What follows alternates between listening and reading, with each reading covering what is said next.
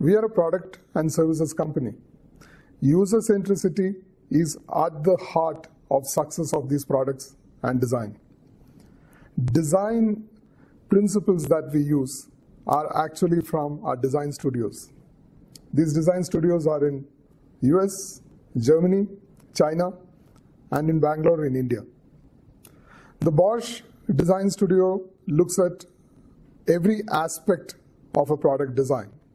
So when you look at designing a product, it starts with user research, which is what we call as an empathetic user research, where people who can also understand the psychology of a user are sometimes shadowing, sometimes they use questionnaires to get the best results.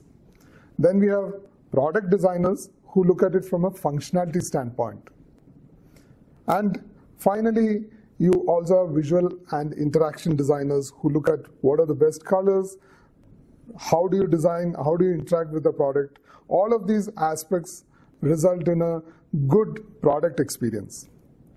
The world is now moving from product to services. Most of the things that we consume now is in a service. If you look at earlier, we used to buy cars, but now most of us hail a cab through one of the apps. This interaction in a service mode has also got to be designed from a user interaction standpoint.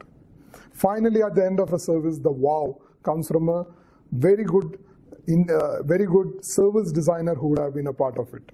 I'm an engineer, and mostly I was involved in designing of products from a functionality standpoint. The whole concept of UX was thought out late in a product life cycle.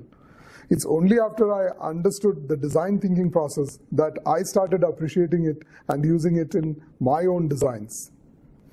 Have you designed a product, and what has been your experience? Have you thought about UX as an integral part of the design process?